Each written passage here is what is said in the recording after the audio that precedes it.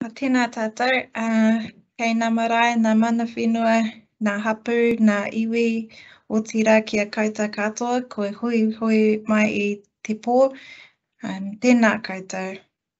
Me tīmata tēnei hui ata I te karakia.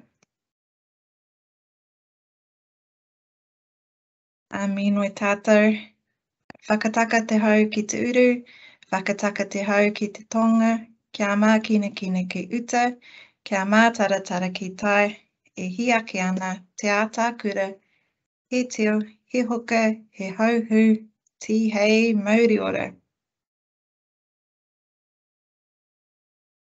Tēnā koutou katoa, nau mai hara mai tēnei wānanga I tēnei hui, ko waiau, huiri ahau no taupiri, hoia te waka o Tainui, ripo ripo riri ana te wai o Waikato, he uri ahau no te whānau o te amo, ko kei te amo ahau.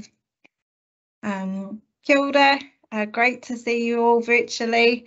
I'm Katie Te Amo, Head of Strategy and Insights at Taumata Arawai, and I'll be facilitating our hui tonight. And I'd like to welcome all the whānau from across the motu to our third online webinar to engage with whānau across the motu.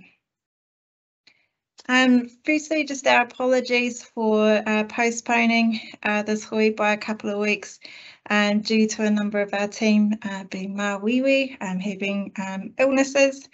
And as we've noted in previous webinar, ideally we'd like to be doing this out in the rohe, kānohi ki te kānohi. Unfortunately, we're still living through the disruption that COVID-19 is creating for us.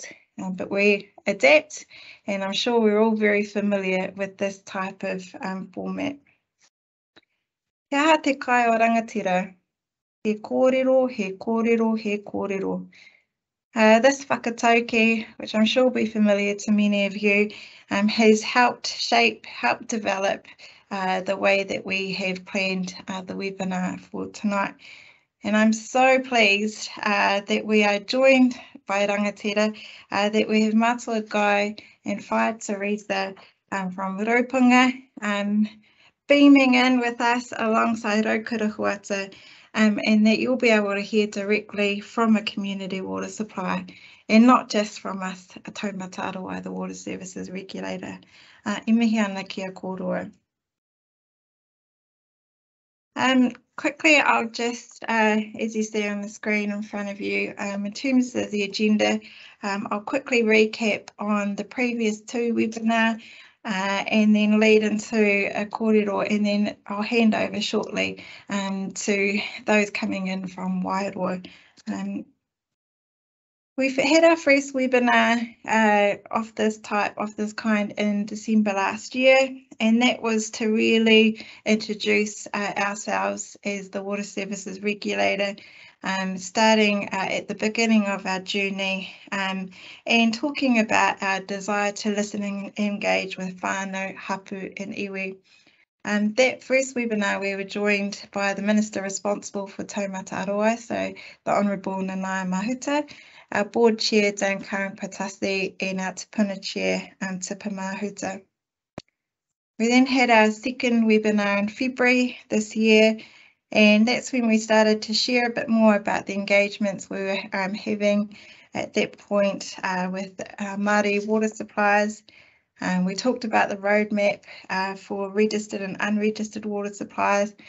And we were joined by Peter Wood, and that was, I guess, an early introduction in this forum to the Raupunga water supply.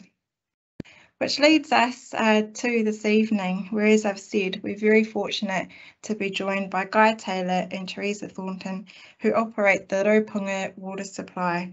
And they'll kōrero, and we'll spend most of the time tonight with them.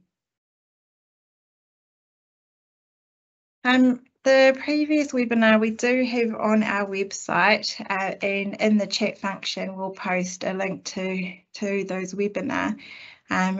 In that link it also shares any upcoming webinar that we have available as well. I'm pretty sure that we're all very familiar with the webinar tikanga, and that you've all come into this hui, and that if you have any pātai, any questions at all, please do just enter them into the chat function anytime. You don't need to wait till any point in the webinar. Just put those pātai through as they come up for you.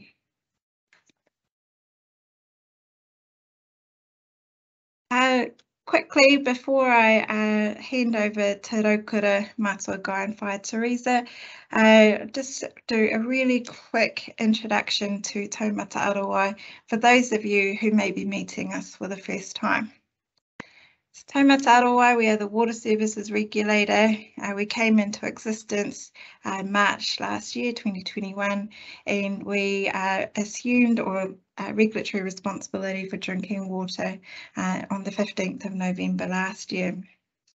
As you see on the screen there, really in a snapshot, you get a sense of our functions, our role, and our way of being, and you'll be able to see that everything on the screen is very much driven by Te Mano o Te Wai. So from our pau through to our tikanga, our ways of working, and our whakatauki. We are currently working with registered drinking water suppliers, and we've been very privileged, as I said, to have started our relationship with Raupunga Water Supply, who we'll hear from more very soon. On that, I'll actually start to hand over to Raukura Huata, who's going to give a bit of an introduction into the mahi that she's been leading for Taumata Arawai, working with our kāinga, so our marae, our kura kaupapa and kohanga reo. And so without further ado, I will hand over to you, e hoa, Raukura, who's in the room in Wairoa with Guy and Teresa. Ko ta whirirangi te maunga, ko mohaka te aua, ko kahu o te rangi te tangata, ko paike a te taniwha, hararata punga o punga, te ki hiru harama, ngā urupa. Ko rongo mai wahine, te whare poro titi, ko Ngāti Pāhau era, te iwi e. Didn't even practice that. E aku nui, e aku rangatira tēnā tātou katoa, ko Raukura Huata tōku ingoa, he kaimahi ahau I roto I te tīma a Katie, Principal Advisor in the Strategy and Insights team, and kei konei au. Dialing in from Te Pito Te Ao, from the centre of the universe, Kahungunu ki Wairoa. E ka hapupuhi ana ngā hauora tāwhiri mātea. Now, while those winds are hauora, it doesn't make for a very comfortable plane ride from Wellington to Napier. Hoi anō ko tai, ora mai mātou ki tēnei whare whakaruru hau, Ngāti Pāhau wera. Now, in this wahanga of our webinar, I'll update you on our engagement with Māori water suppliers before I then hand over the rākau kōrero to the operators of the Raupunga Community Water Supply, kei taku taha, who will share their journey supplying safe drinking water to their whānau and to the wider hapū of Raupunga. Now, I believe we have some slides. Oh, fine. So the kāinga engagement stream, it is connecting with Māori suppliers. Now, we have prioritised kāinga who were registered with the Ministry of Health before the 15th, we are connecting with kāinga who were registered with the Ministry of Health before the 15th of November last year. And in the group of Māori suppliers, we have labelled this workstream kāinga, who are made up of a combination of mixed iwi entities, kura kaupapa Māori, kohanga reo, marae, papa kāinga, and in the case of Raupunga, densely populated Māori communities who are registered to supply safe drinking water.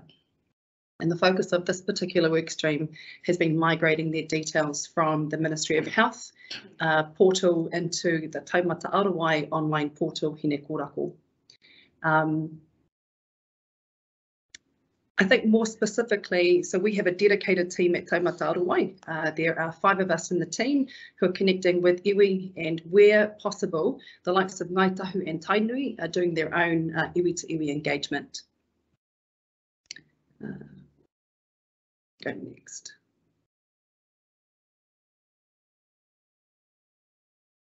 So, next slide. It's not clicking on mine. Oh, kapai. And so in our engagement, as you can imagine, there have been a number of concerns that have been raised by our hapū to our kāinga engagement team. And I won't go through them line by line, but the 2 greatest concerns for our whānau, our kāinga. So having dealt with the Ministry of Health previously, now with Taumata Arawai, what are the changes? So what actually are required of kāinga to be compliant? And then, of course, the biggest concern that we hear is the cost of becoming compliant. If you have any pātai, then I'm happy to answer the list of concerns that registered kāinga want to know more about us. If you want to know anything more specifically, then we can leave that to the question and answer section. But without further ado, kei taku tahataha, the māngai wai for Ngāti Pāhauwera Development Trust, Matua Guy Taylor and Fire Trees in Thornton, who also operate the Raupunga Community Water Supply. Now, we practiced this earlier, so I'm going to go on mute now, and then ka hoa tu te rākau kōrero ki ēnei kai whakahaere.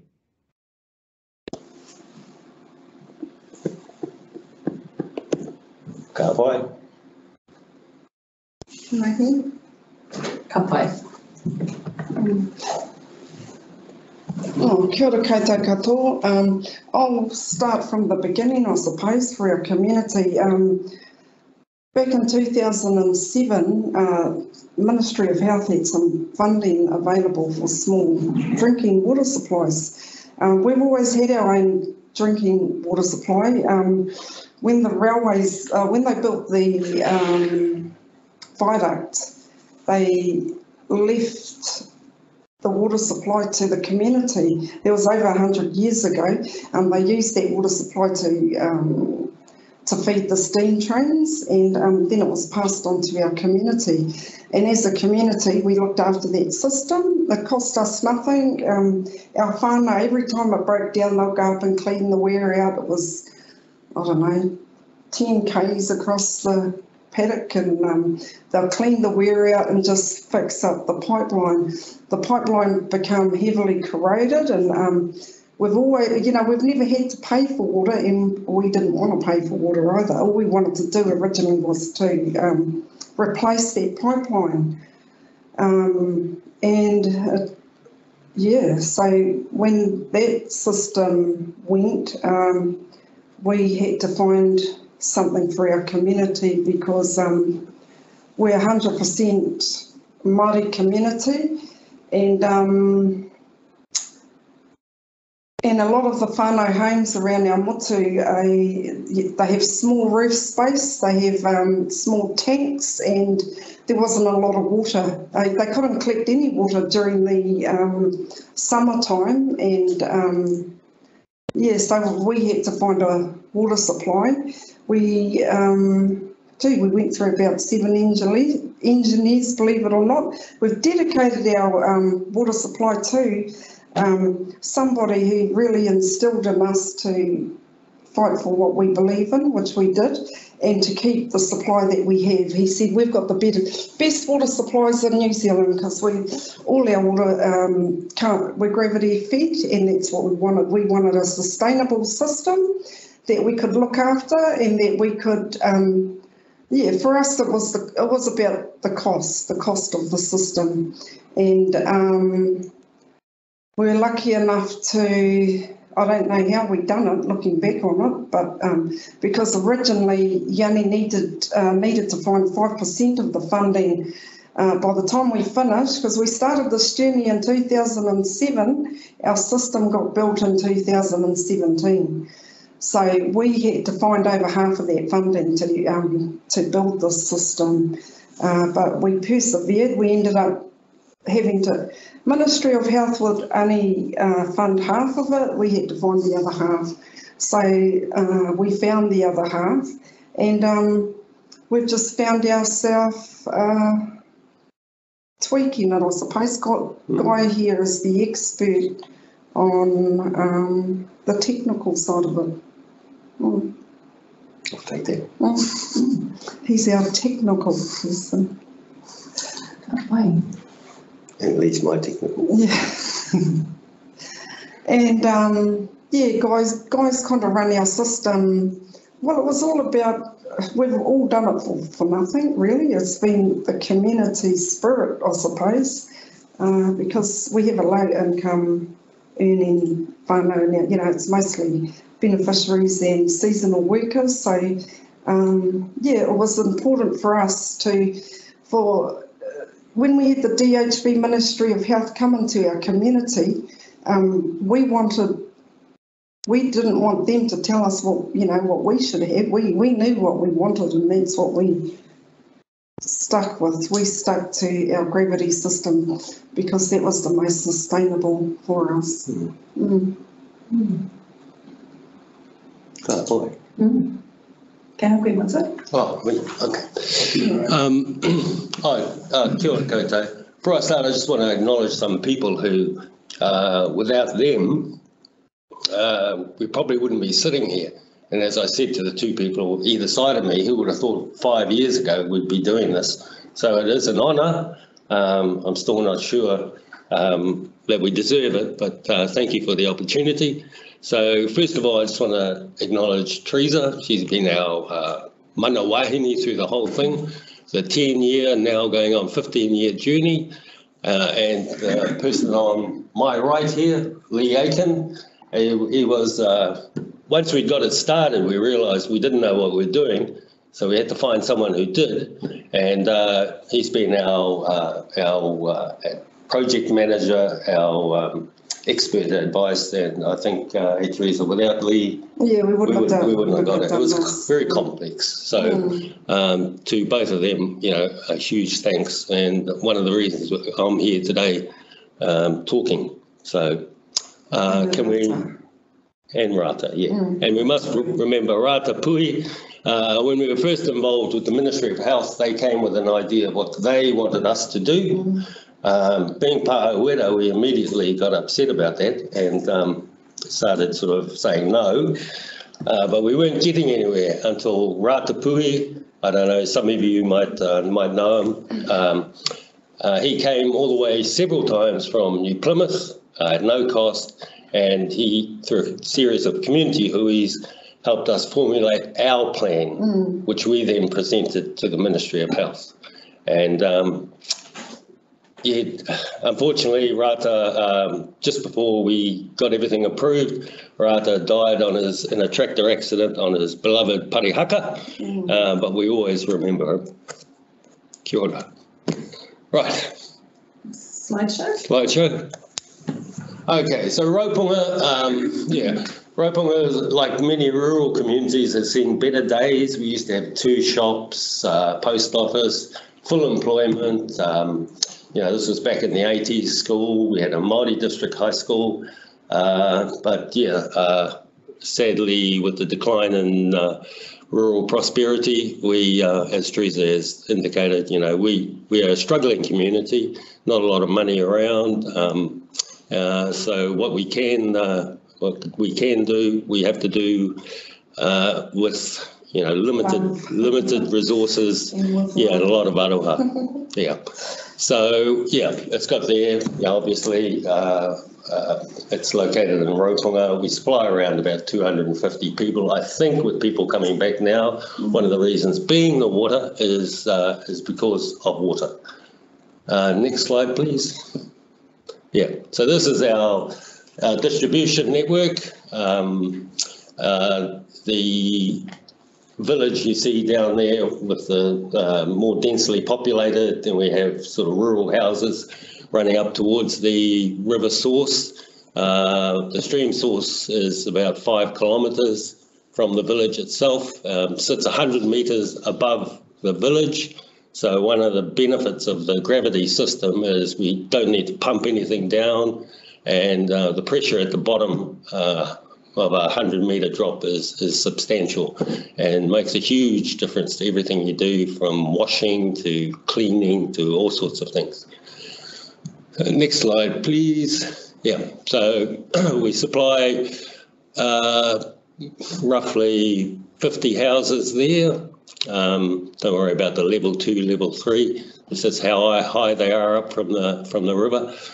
We have Kaumātua flats, 2 kohana reo, and the marae. The marae is very reliant on us. They have a rainwater supply, but often by, say, day 2 of a hui there, they're kicked into our system. So it's critical that we keep going, for all sorts of reasons. Yeah, next slide, please. When we first started, we looked at 5 different options. I won't bore you with all this. They're all very large numbers at the top there, but all are much around the same figure, and we ended up going with option C, which was the Mangawharangi stream. Yep. Okay, this is where we started. We found a concrete wall in the middle of the Mangawharangi stream, and we said, that's us. So we started from there. Next slide, please. And that's what it looked like. No one really knows how old it is or who built it, but God bless them.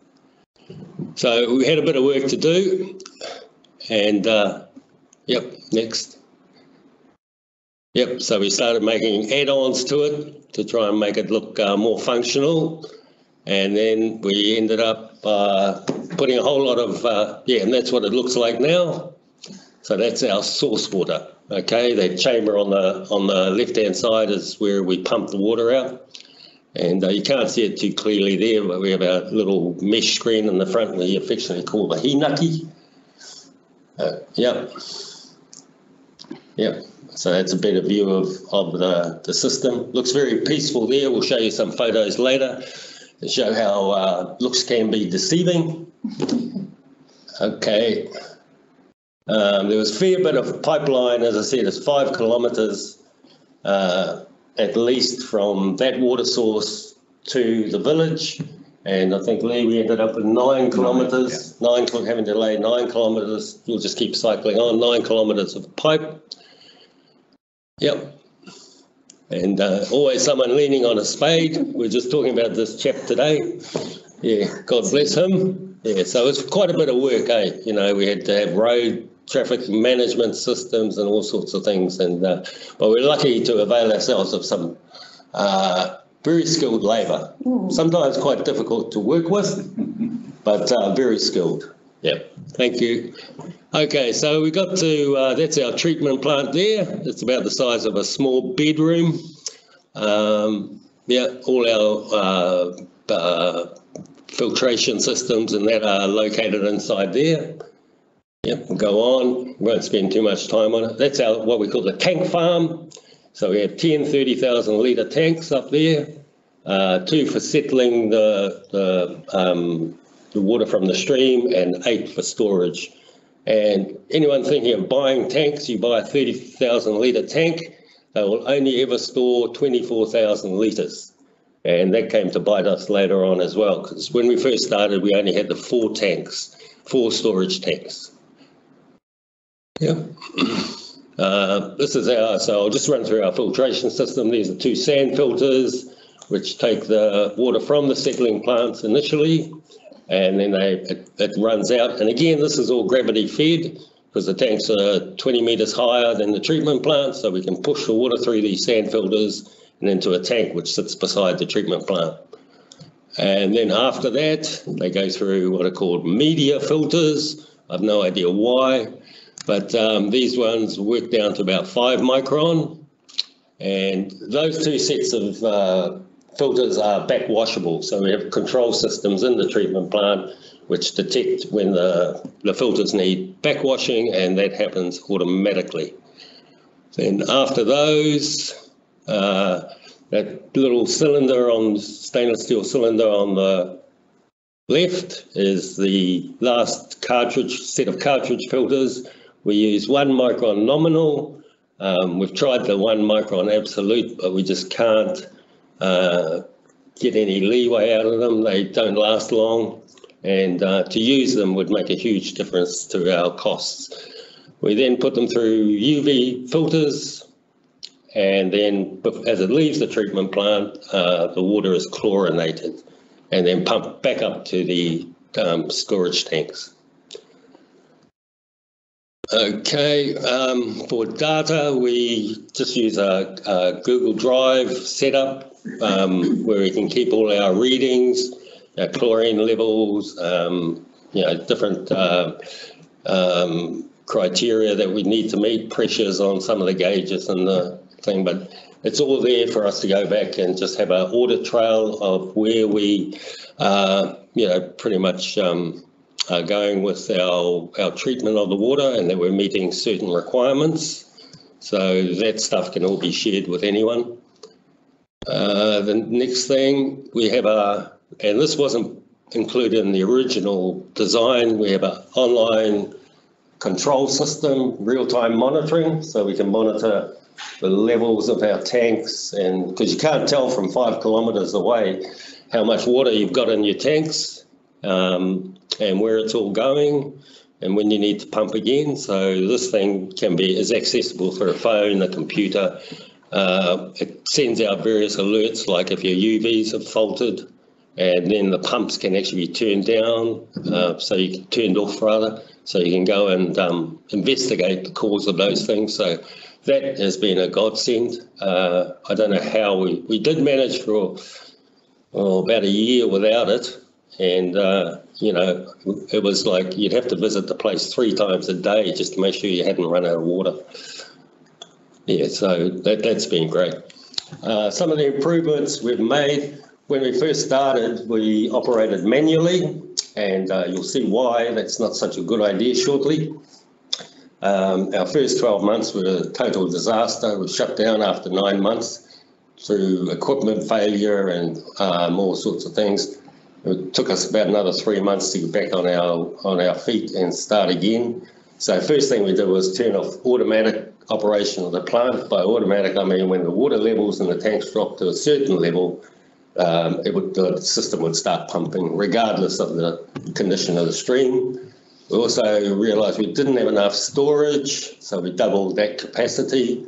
We installed the Halo monitoring system. And thankfully, all those big prices there, we didn't have to pay for any of it. The Halo monitoring system, the local council funded that. The storage capacity was funded by our iwi authority, Ngāti Pāhawera Development. The improved access to the site was funded by Waka Kotahi, with great input from Lee. And we put in additional flow meters into the system, because our biggest weakness is leakage. And that's not leakage in the pipework, that's people leaving taps on. Just a toilet left, because of the pressures involved, a running toilet can run through 20,000 litres a day. So that has to be really monitored. And again, with our friends from the Wara District Council, we have replaced our analogue water meters with electronic meters, basically meaning you could just drive past and they'll alert you to any leaks or anything like that and water usage. Yeah, so that's about where we are. This is, I like to say our water source is a perfect storm, so we have things like this happen regularly.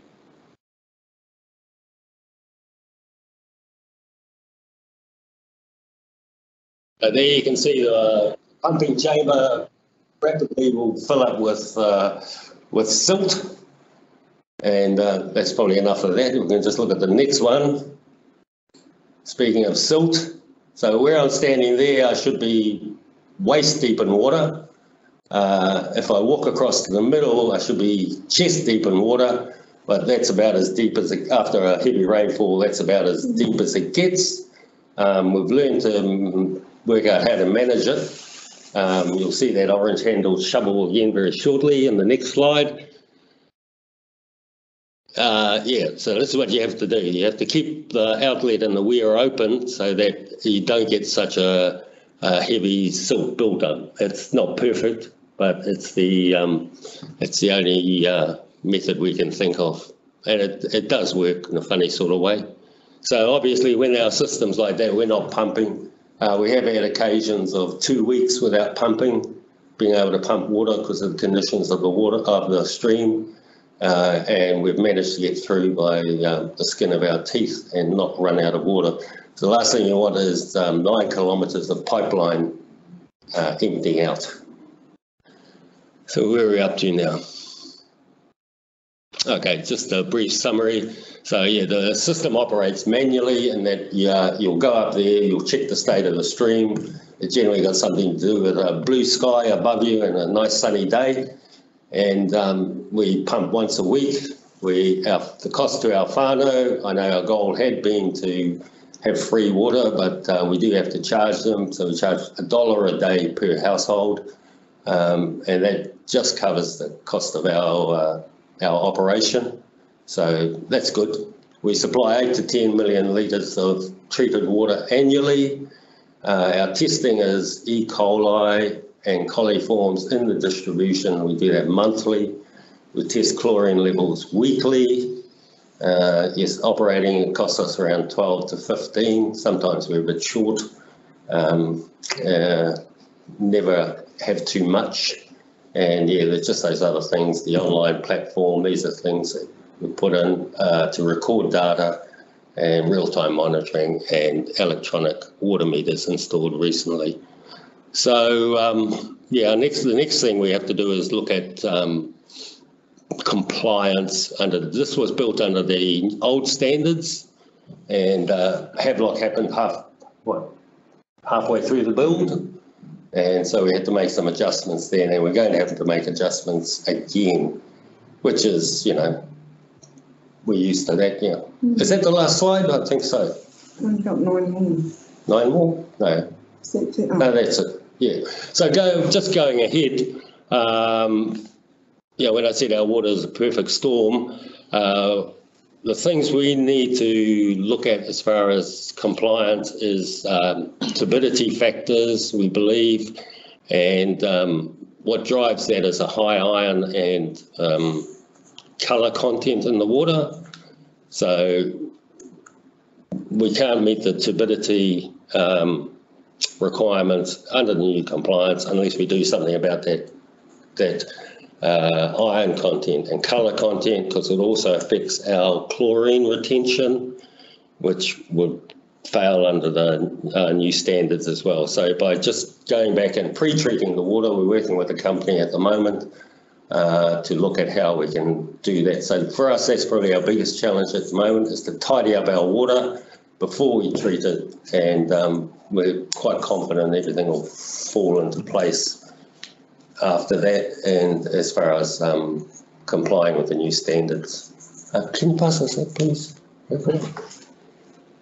Thank you. And we do have a water safety plan. I have to thank Cameron Ormsby as he came in as we came, you know, Teresa talked about the capital assistance funding. There was also a technical assistance funding and things like this. So we're about to register that with Taumata Arawai. Anyone who'd like a copy of this, I think it's quite comprehensive. You know, it may be useful to someone. We'd be happy to share it with anyone who needed it or wanted to have a look at it and see what's involved. I know Taumata Arawai are putting up templates. Yeah. Just a word of caution, that it hasn't actually been approved either. I think Peter Woods turned it down a couple of times, but it's close. Yeah. Yeah. Anything you want to say quickly? Thanks, Guy. Kia ora, everyone. Yeah, I come right at the end, at the point where we wanted to get this physical works going, and Teresa and Guy and Charlie and Vilma, they only really had 600,000 to build this scheme, which I budgeted and needed closer to $1 million. It actually came out at 930, although we did have we left off a couple of things that we didn't feel that were that necessary to get this project across the line. We were very fortunate to have a really good team to do it, and we met regularly, and we were basically short about 300,000, but Te Puna Kōkiri, some of the gaming trusts, etc., came aboard with it, and we got this project, as I said, across the line. Guy has said in one of his slides, that one there, that he's running it for 12 to 15k per annum. I don't know how he's doing that, because my numbers were closer to 30,000, and that was just the operating cost. The biggest concern I have for this scheme going forward, guys, is that we aren't funding depreciation. And that's enough from Lee. Okay. So anyway, I just have to get across the line, and we're doing a little bit of work to try and keep some money going in there. We actually have a quarry business in the area. We're pulling metal out of the river, and what we do there is we make sure that the community water scheme benefits from the river that's extracted out of the Awa, and to the extent that that's returning between 12 and 15k for Guy's efforts to keep the scheme running compliantly. So yeah, I could go on and on, but I think Guy's given you a fair rendition of it. But yeah, I do have concerns about depreciation. I know Guy's going to say, shut up, Lee. But well, we run it on the smell of oily rag. Well, we're running it on a expense basis, really. I just in finishing, I do remember Lee came to me with this crazy plan that this family that has access to the Moaka River, and he was going to extract gravel on their behalf and pay them, that they would be happy to pay royalty to our water supply. And these people aren't even on our water supply, and they agreed. So yeah, so they take so much, you know, and the difference that between what they take per cubic metre and what we take per cubic metre is not great. And to me, that's manaakitanga, you know, at its greatest. And I did think it was a crazy idea when he bought it, but he said, well, if we did this, we could actually supply free drinking water to Raupunga, because as he said, 12 to 15, by coincidence, that's what our operating costs are. Yeah, minus, what's that other word, depreciation? Yeah. Well, I don't know if you're taking much benefit from all the work that you put in there, Guy, but as I said earlier, it is really closer to 30k, but if it wasn't for all the volunteer labour that Guy and Teresa regularly put in here, and they call on me every now and then for the last few years, and I'm gladly helping out, but those costs we get across the line because they're very much volunteered. Ka pai. Tēnā. Hi. So Yeah. they can mute that one and then volume down.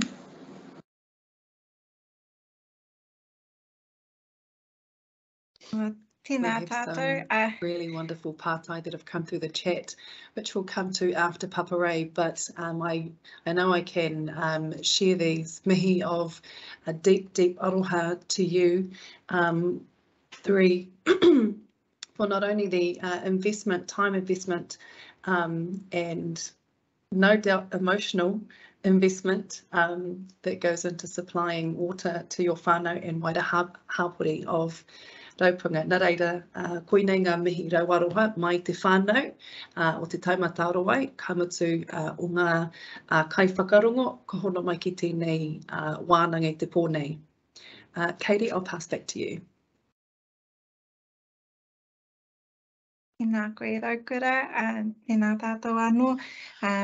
Agree. cannot echo enough the sentiments of Raukura and those clear messages coming through in terms of that investment time and emotionally wise. Running off the smell of an wiri rag, I think quite a few of our whānau in the chat have picked up on that, and you already have lots of whānau putting their hands up to your offer of sharing your draft drinking water safety plan. And you also have some fellow water suppliers from Te Tai Tokiro, from Hokianga, from the far north, who are quite keen to learn more from Raupanga. And so, ngā mihi nui, thank you so much for sharing your kōrero, and I'm going to hand over shortly. We'll come back to questions, as I said, or as Raukura said. There's a couple of specific questions, Matua Guy, just around the number of households that you supply, but we'll hear from Ray, and then I'll facilitate sort of the questions that are coming through the chat. So kei a koe, Ray. Kia ora, Katie. I ngā hau e whao te mutu ngā mihi o te pō kia koutou. Ngā mihi nui, ngā mihi mahana ki te whānau. Ko aia, no ko te rāno o kutupuna. I tipu ake a hau te manu rewa o tama pāhori, ki raro te māru e te iwi o te wai ohua. Engari ki wainui e māta a hau e noho ana. Ko Macmillan te whānau, ki te mātua mana whakahaere waituri o Taumata Aroai. Kia ora, good evening. Ray Macmillan, Head of Regulatory here at Taumata Aroai. Geez, I was really wrapped up in that kōrero, so thank you, Teresa Lee and Guy for that. One of the things I want to say, or two things actually. One is we don't approve drinking water safety plans anymore, so you send that plan in, we'll have a look, and really we get into a kōrero about how we can make things work and better, right? So we're there to support communities to provide safe drinking water, but also the reforms are about safe drinking water for everybody every day, right? And certainly that's the vision here at Taumata Aroai. And the purpose of the Water Services Act is really to allow people who are in situations like Raupanga, where they've done a lot of work and they're providing their communities with safe drinking water, is to enable that to continue to happen. And it's Taumata Aroai's responsibility to find a way to reflect that good work so that you can continue to do what you do, and that the requirements we put in place are sensible, they work, but they also enable you to keep doing what you're doing as well. So we're still in the process of that kōrero with you. We're still searching to find a way, and I guess one of the big things is when we took over as the regulator, we didn't know really what the landscape was, particularly below council supplies into communities like Raupanga. Now we're finding out more, and we're finding out there's a lot more work to do. We need to work harder. So this is brilliant in terms of the work that you're doing. But yeah, it certainly tells us that there's a lot for us to learn as the regulator as well. So kia ora, thank you for that kōrero. I'm going to get through this bit of the presentation really quickly because I know there's a few questions there, and I think I'd be really keen for you to engage and get those questions answered from Guy and the team in Wairoa. So just a brief summary, I guess, on consultation. So we went out to consult from the 17th of January to 28th of March, 7 documents, and these are really the first foundation set of documents for the revised or the new regulatory framework. So we split the drinking water standards and the quality assurance rules so that they're separate now. It gives us a little bit of flexibility as a regulator to be a little bit more responsive, and I think it also means that for a supplier, meeting the drinking water standard is not necessarily tied to the quality assurance rule. So hopefully that works for the industry, as well as allowing us to be a bit more agile and responsive. The other thing we went to consultation on was the drinking water aesthetic values. They've been published now alongside the drinking water standards, and I think they were published last week, and they'll come into effect, I think, in 28 days time. There's a period of time that we need to wait for those to come into force. The other 3 documents we consulted on were drinking water acceptable solutions, and those were for roof water supplies, spring and bore water supplies, agricultural water supplies. And what these are ready-made solutions that if you take that acceptable solution, you implement it, then you're considered to be compliant as long as you continue to implement that acceptable solution. It also means you don't have to do drinking water safety plans, and allows you, I guess, an easy avenue for compliance. They don't work for everyone, so not everyone can use them, but they're an option there that didn't exist before. And what we have is the ability to produce more of those acceptable solutions as we understand, I guess, what's happening out there in the drinking water sector. The other thing we consulted on was a discussion document about network environmental performance measures, and these are measures about how the network distribution systems for water supplies are performing, and very much this is us giving effect to Te Manawa o Te Wai and some of the thinking and what we're implementing. So if we think about looking after our water at the source and the quality of the water there, and we think about how we treat that water, to clean it up through the treatment process, but then once it leaves the treatment plant, how are we looking after that water so that we know it gets to where we need it to go without wasting it, and to making sure that water remains safe for people to drink. So it's the kind of that full water supply life cycle, and this is the first time that's happened in New Zealand, and so we're really excited that we can look at the network performance. We're certainly keen to see how that evolves and the information we get from that going forward. But as I said, there's still a lot for us to learn. So we'll be in touch. There's only a small team here at Taumata Arawai, and we'll get out and around and kōrero with as many people as we can, but it will take us some time. So if we get to submissions received, specifically from Māori organisations, we received 11, and these are the common themes that were shared across those 11 submissions. So one was the unique nature of each marae and thinking about, I guess, the role it plays within its community, and then how does the water supply support that in a way which reflects, I guess, those values of each marae and each community. Compliance requirements, we've already heard a little bit about that, the ongoing requirements to meet the standards and the quality assurance rules. We're looking at that, and we understand that there's some challenges there for everybody right across the board, but also making sure that our guidance reflects the way in which marae use water, and I guess applied their tikanga to their systems and their processes within their community, and making sure that whatever we've got makes sense, I guess, for marae or for kainga when they're using it, so that we're actually talking the same languages as well, in terms of this means something to both parties when we're talking about it. Before we skip along to general themes from right across consultation. A lot of supplies like Raupunga there, volunteer-run supplies, and costs are increasing. We talked about depreciation.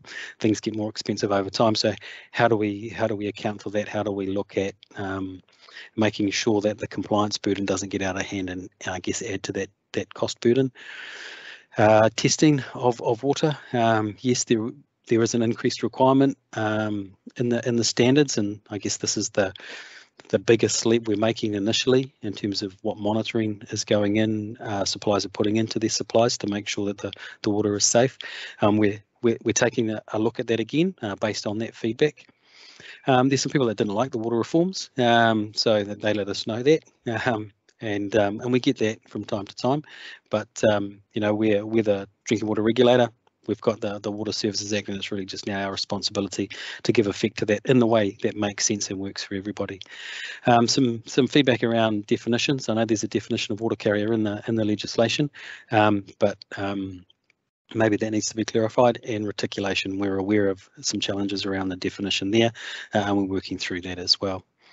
And then there was some certainty around timeframes for complying with the new requirements. So we talk in the next couple of slides about some specific requirements depending on whether you're registered or not, but essentially this is how long do I have if I'm not compliant to get my supply into compliance, and we're still working through some of the challenges there, and we'll be able to communicate that out to the sector shortly once we've arrived at a firm conclusion. But the key thing is we're not expecting water supplies that aren't compliant because we've kind of move the goalposts on them to be compliant overnight, and we understand that it's going to take some time. And if you look at the example from Raupunga, it took a number of years, right? And it's a continual improvement process to get where they currently are. So we expect that that's going to be the same for just about every other supplier in the country as well. So if you are registered, there's a really important date coming up on the 15th of November this year, and really what we want you to do is to confirm your supply details with us. That allows us to get in touch with you and allows, I guess, you to be able to access information and sort of start that conversation between us about your supply. We do have a dedicated team, and we have also 4 regional officers. We talked about Peter Wood engaging with Raupunga, but also we've got that that Kāinga team that's also providing some additional support in there as well. If you're unregistered, I guess this is the important one. If you're not registered, and if you don't know if you're registered, then get in touch with us and we can let you know. But if you're not registered, you've got 4 years to register with us, so November 2025, and then another 3 years to get fully compliant. So that's till 2028. And this was a last minute change to the Water Services Act as it emerged out of the parliamentary process. And that was the, I guess, the realisation that there are a lot of small unregistered suppliers, in excess of 75,000, and it's going to take a long time, one, for us to get in touch with them and find out where they are, but also it's going to take a significant period of time for suppliers that have never been regulated or never been compliant to understand what those requirements are and then get into compliance. So we're really looking forward to that 7 years. It gives us an important opportunity to and a chance really to get to understand the various parts within those 75,000 and what their needs are, so that we're designing a regulatory system that works. Now, we're not expecting people to sort of conform to a one-size-fits-all approach. We've been given a pretty impressive suite of tools or options within the Water Services Act, so it'd be really good for us to be able to test that out as much as possible.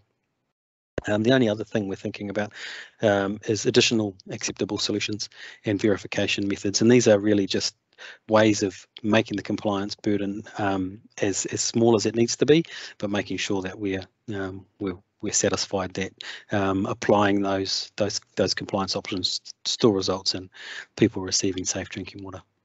I think that's about all we have from the consultation. We've been to Pātai. Over to you, Katie. Kia ora.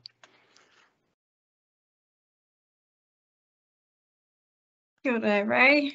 Thank you for that. We haven't had any specific questions come through yet for Ray, but I'm sure that they will be coming. People will be furiously typing away. We have had mostly really just a mihi coming through to Raupunga from our various whānau. Lots of people saying that what they've heard is inspirational and people are learning a lot from the presentation from Guy, Lee and Teresa. What I will do is I'll just skip back to one of our earlier slides, which listed the number of households which Mātua Guy spoke to. That was one of the questions that came through. So I might just quickly, please bear with me. I'm just going to go.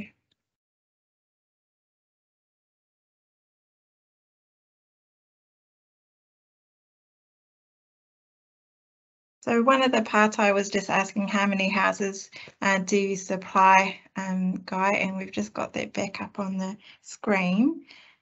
One question I had, if it's all right, if I'm allowed to ask questions, Mātua Guy, are the two kohanga, are they solely reliant on your scheme?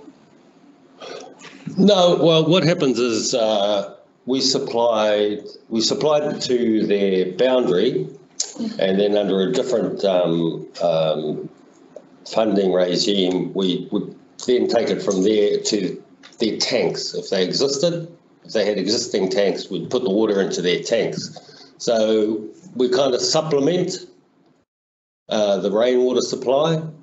So when their tanks drop to a certain level, our system, if there's no rain has come, our system will fill their tanks. That's how come and when we have more rain, we can actually sit out a longer period of time between pumping because their tanks are being supplied by rainwater. So they're not totally reliant on us, but they're very, very reliant on us, I would say, during summer. And those times during winter, our usage drops probably to 2/3 to a half of what it is for the other 6 months of the year. But having said that, our usage is steadily going up. Like 2 years ago, it was 5 million litres a year. Last year it was 8 million. And I'm picking it'll be around about 10 million this year. So there is increasing use. Some people are, are becoming, they're switching to our system rather than relying on their tanks. Yeah, and I know that more and more of them are doing it because if I ever have to shut a line down for repairs or anything, I get about 10 phone calls saying, the water's not going. Yeah, so, yeah, does that answer the question? Yeah, so it's supposed to be an additional supply for most of them, but yeah, more and more people are becoming heavily reliant on it and would not make it through the year. My house itself has probably the biggest roof space apart from the marae, and that's only because it used to be an old shop and a house. And when we didn't have a water supply, I would run out of water 2 times a year. Yeah, and that was $500 to get some, half a tank. So yeah, I hope that answers the question. It definitely answered the question. Do you see more whānau returning back to your rohi, to your region? I guess I know that there's parts of the north or Northland where they're seeing an increase in population, and that's partly being due to people moving back home in COVID times. Yeah, we've had lots of whānau returning home. We've actually got whānau returning home and just plonking a batch on the land, That's what's happening at home at the moment. But yeah, we've had a lot of whānau coming home. So we had a few empty houses and they're actually all full again now. So they've returned to the old homesteads since we've had the water on. Yeah, and just in the last week, I've put 2 new connections in for people who are planning to, get a relocatable home and put it on some whānau land. And the first thing they wanted was the water connected. So we've done 2 of those in the last week, and the last one was maybe 2 months ago. So, it's a major for them. Yeah. Kia ora no, kia ora kōrero. We've just clicked over to 7:30, so that's I guess our 60 minutes of time this evening together. Again, I really just sincerely want to thank Lee, Guy and Teresa for joining us tonight and for sharing your experience or your mātauranga, and I can tell by the chat and the love hearts and the smiley faces that have been coming through on Teams that people have really found this just so valuable. In terms of immediate next steps, we will write up sort of a summary of the kōrero tonight and email that out along with a link to the webinar, to the recording, and to all people who have registered. And again, you would have seen in the chat, we posted the link to past webinars, but also that is where we will post upcoming webinars as well. I really wish you all a good evening. Hopefully safely in your homes. Thank you again for joining us. I need to find my karakia slide.